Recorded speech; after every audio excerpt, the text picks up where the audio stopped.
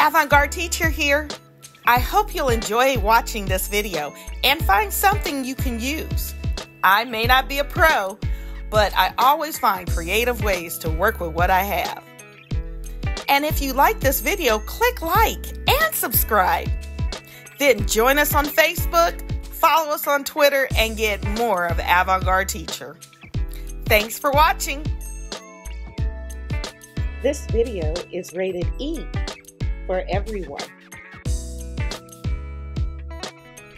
Okay, let's get started. The first thing we're going to do is open up a blank Google Slides presentation. So you can go to the array, go to Google Slides, and select a blank Google Slides. And then we're going to set up the page. So go to File, go to Page Setup, click the drop-down box, click Custom, and then you're going to put 8.5 by 11 because we want it to look like a regular notebook. Then we'll remove the text boxes by deleting them. And now we're going to title our presentation. And here's the helpful hint. Make sure that your students, when they title it, put what subject it is. So I'm titling mine Interactive Bitmoji Notebook. But just make sure that when they title it, they put what subject it is. All right, the background, we're going to set the background as a color.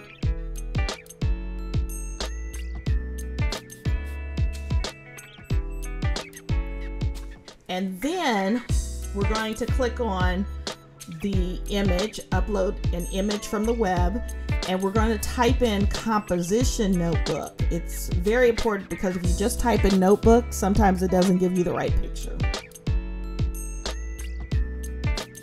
After we find our picture, and I'm just going to click on that first one, the black one, you'll want to resize it and you'll want to leave the right hand edge a little bit showing this color so that we can put in tabs. Now your tabs are going to come from your shapes, so you'll click on shapes and you'll select a tab. You can do round tabs, you can do whatever shape tabs you want. And I'm going to speed up here, and you're just going to label all your tabs, you're going to size them, you're going to use the arrange feature to layer them on top of each other but behind the notebook so it actually looks like it's tabbed.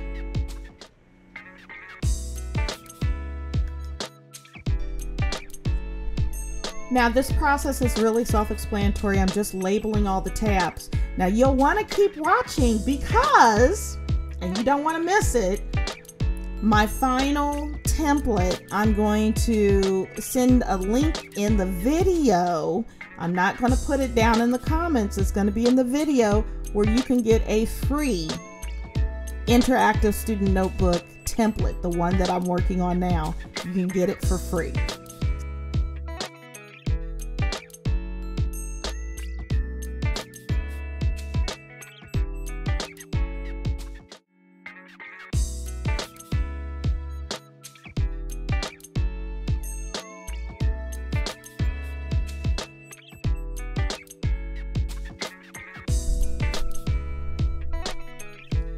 Okay, now just keep in mind as you put your tabs, you need to click the arrange and make sure you're sending them only one step back so that they actually look like they're tabs. So now I'm going to decorate the cover. I'm going to put a Bitmoji in the middle that says quality content. And then at the top, I put a text box. I put a color and then I type in where they're going to put their name, and at the bottom I put a text box and I type in where they're going to put their subject name. Okay, the first page is going to be our title page and dedication page, and the reason behind this is to support English language arts so that they understand what a title page is, they know what a dedication page or a dedication looks like. And so they will have to put in their own hobbies or whatever for their title page. They decorate their title page, and then they also dedicate it to someone. So they need to be thinking about who they're going to dedicate it. And it's up to you if you want to use this. The next page that I put in is important. I put the table of contents in, and I insert a table for that, and it'll be a 3-column table. The first column is for the date, the next column is for the title of the page, and the last column is for the page number. And again, it's to show them what a table of contents is for. So you can delete it if you don't want it, or you can keep it in. It will hyperlink it to all the different pages, and it really makes it easy to get and maneuver around in the interactive notebook. Okay, so I'm going to speed up. What I'm doing now is I choose 2 shapes because I teach math that students really struggle with. And so I chose a parallelogram and a trapezoid. And I'm going to make the trapezoid the link on every single page that'll bring you back to the cover. And I'm going to make the parallelogram the link that brings you back to the table of contents. So on every page, if they need to, click to get back to the front, they can. If they need to click to get back to the table of contents to find a page to get to, they can. So those are what I'm making these shapes into.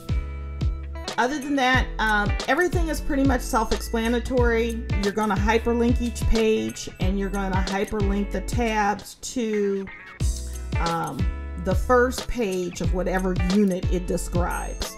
So I'm going to speed up again. Okay, so after I get these made, I'm going to slow down here because I just want to make sure that you understand how to hyperlink these inside the Google Slide presentation. So we're going to actually hyperlink the trapezoid first. So I'll click on the trapezoid.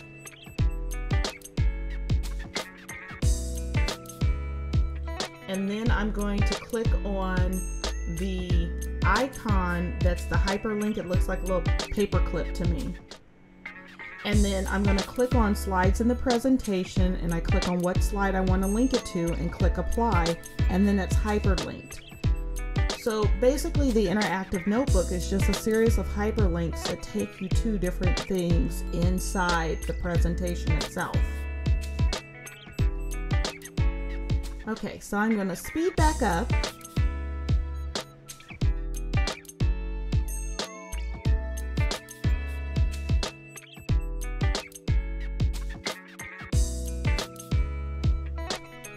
Okay, it's time to get your free link. And you're going to get a free link to this template, just the place value part that I finished. All right, here you go. Sharing is caring, and I like to share. Would you like to get a free customizable interactive notebook template? Write this link down. And don't forget to click like and subscribe. And please share with your friends our link and our videos. And then join us on Facebook, follow us on Twitter, and get more of your avant-garde teacher.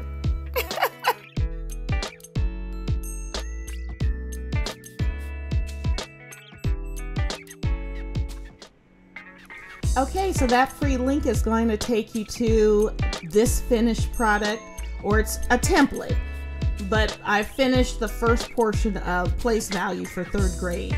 So it has in there like the escape type of Google form as an activity. It has some drag and drop interactive slides, lots of fun and cool stuff. So enjoy. And as always, please remember to like, subscribe, join us on Facebook, follow us on Twitter, and get more avant-garde teacher. Thank you so much for watching.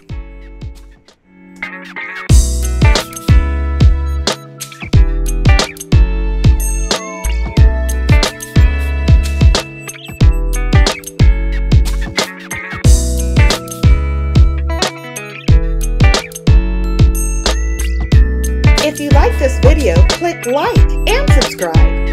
Then join us on Facebook, follow us on Twitter, and get more of the avant-garde teacher.